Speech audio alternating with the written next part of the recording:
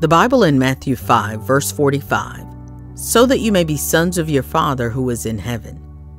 For he makes his sun rise on the evil and on the good, and sends rain on the just and on the unjust.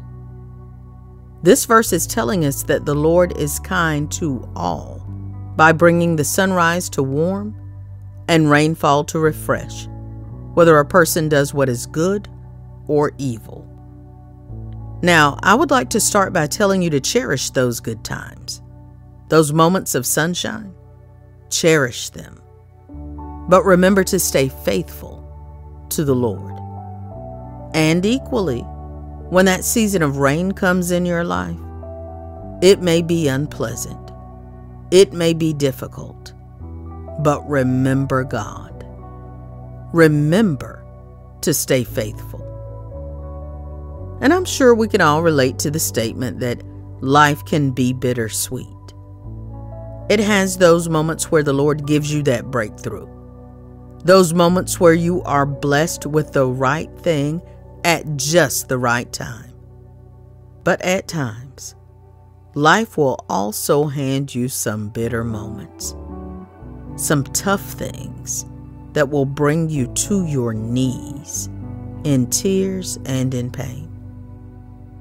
Now, I don't know about you, but I would rather have Jesus through the good and the bad. I would rather have Jesus Christ through the sunshine and the rain. I would rather have Jesus all the time than to only go seeking for him when I need a miracle or when I need to be rescued. As believers, I encourage you not to treat God as though he is a fire escape. He's not there for your convenience. He's not there to be accessed in emergencies only. No, we need to strive to always be in fellowship with the Lord, regardless of whether we are in a season of peace or warfare. As a child of God, you should always be found to be a person of prayer. You should always be walking by faith and not by sight. You should be led by the Spirit and not by the flesh. And you should most definitely be found wearing the full armor of God always.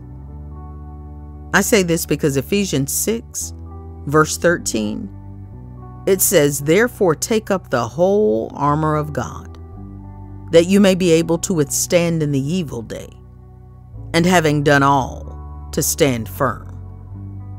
Take note how the Bible says, in the evil day, not if, but in the evil day.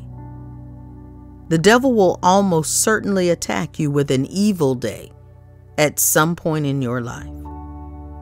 Dr. Tony Evans described this particular day by saying, "The evil day is when all hell breaks loose on you. This is a day when your faith is tested. A day when what's in you will be exposed. The evil day is when you're under spiritual attack. It's not a bad day at work. It's not someone upsetting you. But it's a real, targeted spiritual attack.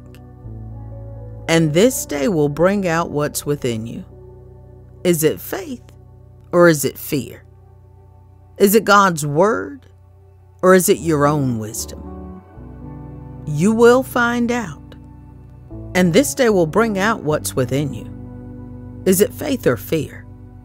Is it God's word or your own wisdom? You will find out on that day. Saints of God, abide in the presence of the Lord always.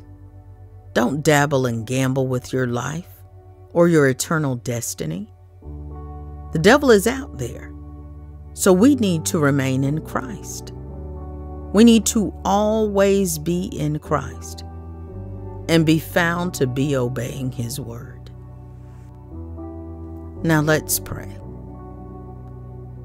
Dear Heavenly Father, your word says you are the Alpha and the Omega, the author and the finisher, an almighty God.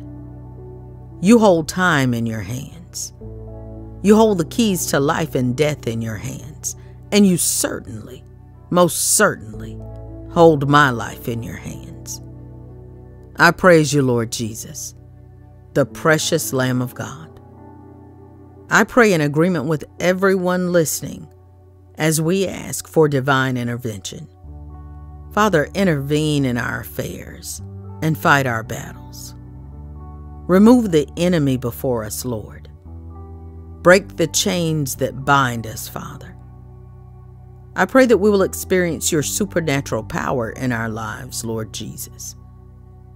Help us to stand strong against the forces of darkness. Help us to stand firm in faith against every evil influence that targets our family. Help us to stand and believe your word, which tells us that no weapon formed against us shall prosper. Father, I speak and declare your word in Psalm 91, verses 7 through 11.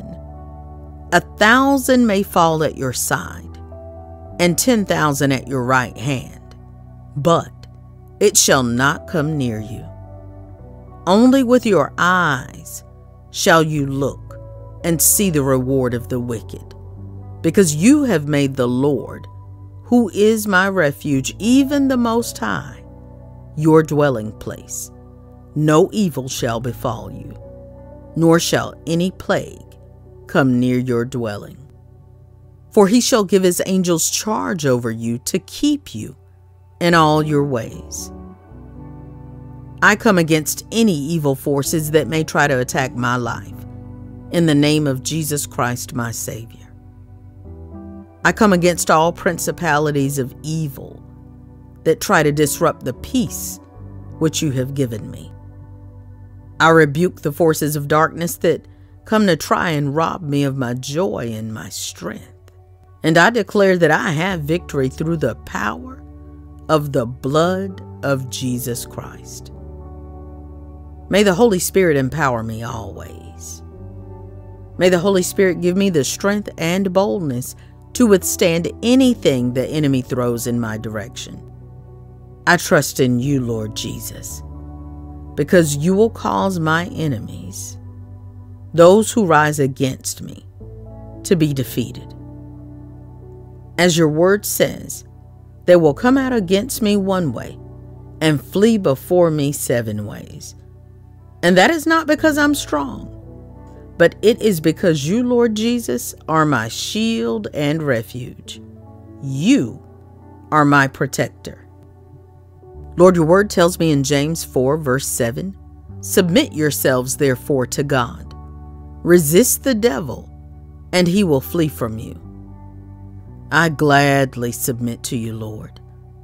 I pray that the Holy Spirit would strengthen me to fight and never give in to the enemy. Stand with me, Holy Spirit, and let the joy of the Lord be my strength. Lord Jesus, through the power of your precious name and blood, I agree with your word in Isaiah 41, verse 10, that says, do not fear, for I am with you.